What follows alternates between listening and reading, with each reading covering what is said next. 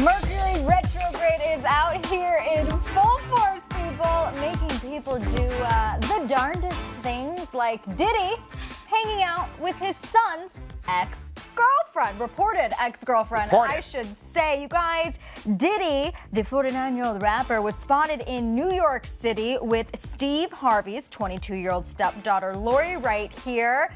Jason and Brianna in our control room. What do you guys think about their color-coordinated outfits, first of all? My dad has those shorts. Yeah, they look really cute. They both look really cute, actually. When I first saw this picture, I was like, wow, she looks really cute in those pants. Well, Brianna, cute or cute together? I don't know about that. I don't know all that.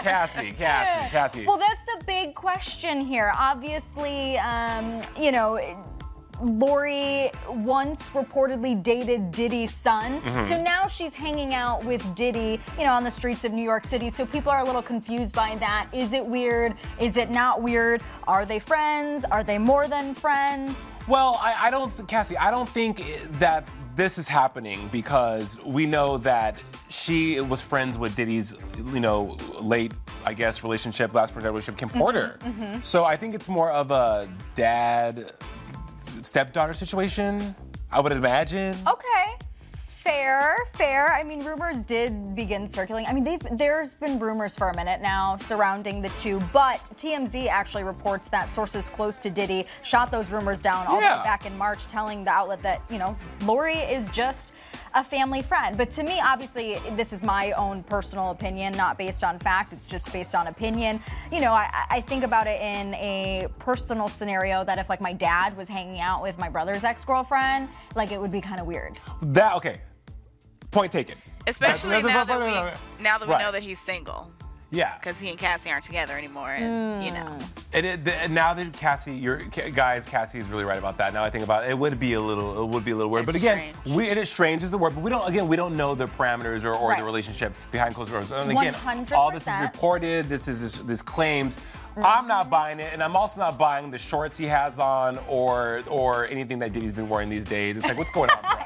You're worth $600 million. They got those color-coordinated Can't we get some Sean John going or something? Hypothetically speaking, even if this is like a platonic relationship, strictly family friends, is it weird to be hanging out with your child's reported ex? No. Well, okay, here's why it's not weird. Because my ex was close with my mom. Your ex close with your mom, okay. So, and I mean, even though I'm not a celebrity. But your mom wouldn't be dating your ex. But I know, but we're debunking that's not happening, right? But you had said it was still strange that you'd be hanging out with your son's ex-girlfriend, right? Right, but if my mom was hanging out with my ex-boyfriend, which she would never, because she's on my team, she would never, like, it would be weird. No, I agree it's weird, but there are situations where just because you break up doesn't mean you're still part of the family. It happens, at least in New Mexico. Not in Michigan. My mom is not hanging out with any of my ex-boyfriends. V, what are your last thoughts on this? I mean, I do think it's a little weird. Like, probably don't be seen out with your son's reported ex-girlfriend when we know that you're single and probably looking. So, yeah, let's just not do it. We need to get our heads out of the gutter, you guys. Shall we move on? Moving on. From today, couple Lili Reinhart is now clapping back at those Cole Sprouse breakup rumors, telling people to kiss her where the sun don't shine. People, this is Lili's tweet saying to everyone, don't believe everything you read on the internet, kids. And news sources should try a little harder to be less vile. Reliable sources can kiss my, and we had to blur out the rest. We can't say ass on. Well, no, we just blur it. Oh. Safe rather than sorry, Jason. Got it. Of course, you guys, this comes, just days after multiple reports surface that Lili and Cole stopped dating after almost 2 years, and obviously a lot of people are sad over it, especially fans of the two, but we still don't have a confirmation from either of them. She's just tweeting things like that and putting things on social media like this, too. Right. Subtweets and weird cryptic posts are all we're getting from them too. Also, this from her Instagram, from the W cover, Cole Sprouse chimed in as well. Yes, he did. So they both are part of the latest issue of W magazine, and what you just saw is Lili again saying, "None of you know Ish," and Cole also kind of seemingly responded to all of the breakup rumors that are going around too with his own caption. This one had us a little bit confused. He said, "Unprecedented. Cole Sprouse and Lili Reinhart consume the flesh of reliable sources to fuel their Bacchanalian sex cults." I don't even know if I pronounced that right. You did.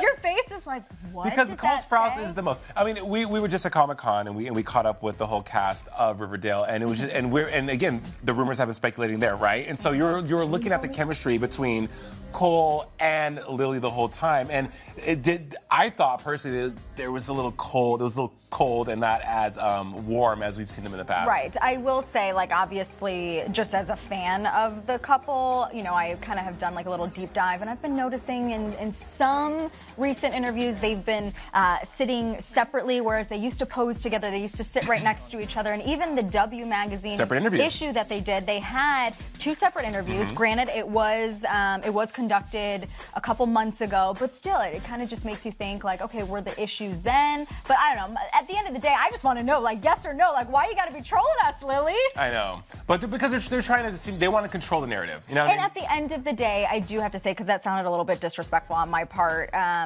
is they have a private relationship, right, and what happens behind closed doors is up to them, and they have a very public relationship too. And if they want to keep it private, by all means, yes, you are entitled to that. They owe us nothing. They owe us nothing, exactly. But I just, the trolling, the tweets, the Instagram captions, why can't she just like spell it out for us? B, what are your thoughts on it? Yeah, I feel like just don't say anything at all. Like, either say something or don't say anything at all. And I feel like they didn't say anything. Right. But also, I feel like they have to get in front of this too, because they are a pivotal relationship and shipment on a huge show that has a fandom that is like crazy. My thing is, you made a really good point about controlling the narrative.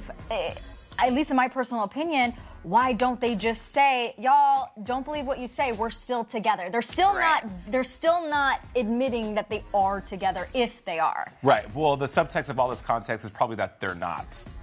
Reportedly. Allegedly. So then just say that. That's what I'm saying. Right. But on the other hand, devil's advocate, they have a private life, and, you know, if we all had super public relationships, maybe we wouldn't want them, you know, in the eyes of millions of people to have their own opinions. Yeah. I agree. Okay, so just say mind your business. People are going to have them regardless anyway. Yeah. Well, look, they're not sorry, and, you know, relationships are just the most. But you know who else? We're not getting any apologies from Lili and Cole, right? But Nicole Murphy is now saying she is sorry for kissing a married man. Oh, Nicole, the 51-year-old model, was spotted kissing director Antoine Fuqua by a pool in Italy. And, you know, Nicole is, for as far as we know, single. And the thing here is Antoine is not. He has been married since 1999. I know I had to approach that very Good job, Laura. with caution, very delicately. And now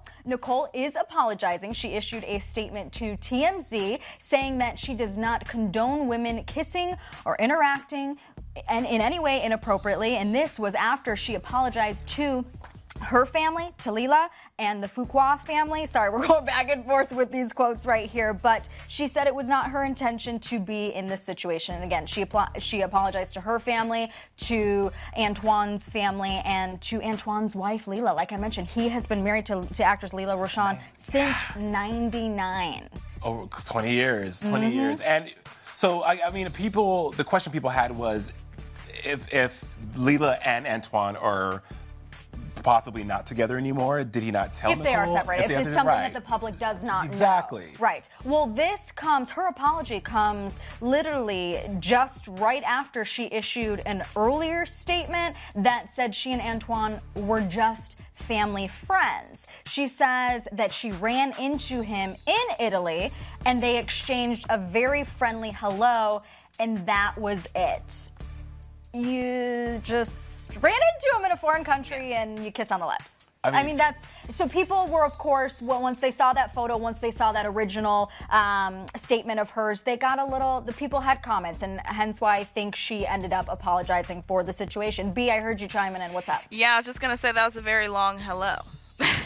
Looks like it was a long hello. Well, here's the thing. You say that it looks to be a long hello. An eyewitness actually told ET that Murphy and Fuqua were there at the pool for half an hour, and they went unrecognized by the hotel's other guests. And then they also said, the eyewitness told ET that the pair first kissed sitting down on the pool chair, which is what we showed you, and not long after, they shared a second kiss standing up. They also lounged around the pool and took a dip in the pool. They were relaxed, happy, and they seem very friendly and at ease with one another. So I think between her original statement and then, eyewitness reporting, she ended up apologizing for the situation. Which, fine. She apologized for the situation with everything you just told us from our own sources and what we're reading and getting from TMZ and other places.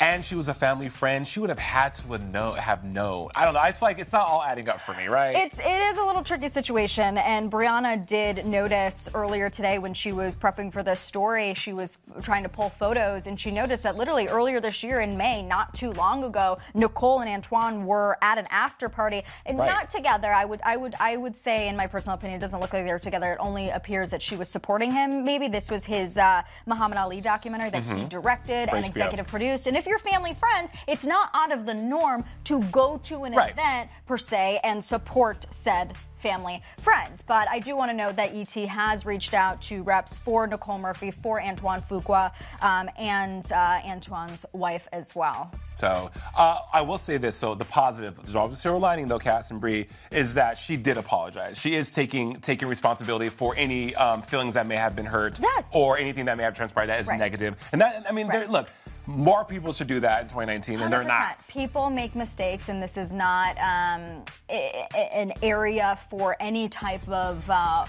woman shaming or anything like that. Sure. She took the high road, and she apologized, and, we can all just move on from here. Brie, can we pull back up that picture of Antoine, though, shirtless in the shorts? Do we have that still? Because you just want to go back to that I didn't know Antoine Fuqua had it going on like that. Yeah, I was a little surprised. Right, like six-pack, bing. Like, what, can I get on his Wheaties diet? Come through, Antoine. Fitness Friday, appreciation for Antoine Fuqua. for the win, just goals. I mean, forget the In-N-Out burger I had last night. How about those bagels that we had this morning? No, see, Antoine is indirectly body shaming me. Thanks, Antoine. And no shaming here of any kind. Let's move on to our MVP, you guys. The most viral post, no ACL problems right here. Megan Thee Stallion's knees are our MVP today. And you guys, the internet is freaking out and taking notice because this girl, it looks like she drinks her vitamin C because those knees are real strong right there. And as you mentioned, Jay, earlier, it looks like she does her squats, too. Before we went to air, I tried doing that in the kitchen as I was eating my bagel. I can't even get down that It's low. impossible. You're not even in heels. She said, ow. And I can't make anything clap. Yeah. And that stance is sturdy. No, you got that Antoine Fuqua body. Hey, Nothing's Megan Thee Stallion had a whole applause going on back there, you guys. That's how she was. The people were literally in her comments talking about her knees. Oh, yeah. No, what is it like? I ACL, know, meniscus. Yeah, your ACL. She ain't got no knee problems right here. Wow. Made of vibranium. Her knees are made of vibranium. Yes, Wakanda forever. Come through, Megan Thee Stallion. Living her best life. And someone else who's living her best life, too, is SZA. So after that show with Megan, she actually initiated SZA into the Hot Girl Club. It looks to be backstage, but here's the thing: Megan has like a bottle of I'm not very. Maker's Mark. Douce. I think it's Douce. I said Maker's Mark. Douce. Brianna, I don't even know what that is. Douce, Franzia. come on, she gotta drive the boat. Yeah, Douce is just that is Hennessy. Never mind. Oh, it is. Oh, so I was right. You were right. That's Hennessy. Yeah. Wow. And I don't even drink Hennessy. That's the best part. So she gives SZA a shot of Hennessy. But here's the thing: is it's the weakest pour in the entire world. Megan may have super strong knees, but she's got a weak pour right here. Like, just look really closely. It's like the tiniest amount of alcohol. Okay, first of all, they're moving back and forth. Megan's probably twerking while she's putting the Hennessy in. You don't want to just like drown SZA in dark liquor. I know, but if you're initiating her into the hot girl club I don't even like drinking, and I don't really hold my liquor very well, but like once upon a time when I went to Mexico, I mean, you down more than just a little bit of that. You guys, Cassie talking about this morning was like, that is the weakest pour ever. Like, how dare she? That is a little baby shot, but I think SZA doesn't drink because she looked a little nervous before she poured it in her mouth. And Maybe she doesn't like Hennessy. Yeah, she commented on her Instagram and she said that she doesn't really drink. And now her head hurts. I'm sweating. Yeah, she's got a hot girl hangover right there. Because I feel like usually when Megan is pouring, she does a little heftier pour than that. So I think she probably just adjusted a little bit for SZA. She probably knew and was like a little bit respectful. Yeah. Okay. Oh, respectful. Yeah, she's respectful. If someone doesn't like drinking, then maybe I know. I'm just saying, like, except the bartender in Mexico, he knew I didn't like drinking and just kept going. It was a respectful pour for everyone. All right, you guys, that is it for us on the download today. Brianna in our control room. Jason Carter in for Diddy Directo. And I'm Cassie Laura. I'm going to be out all next week. Bye. I'm going to be back home in Michigan, but I'll see you guys when I come back. Bye.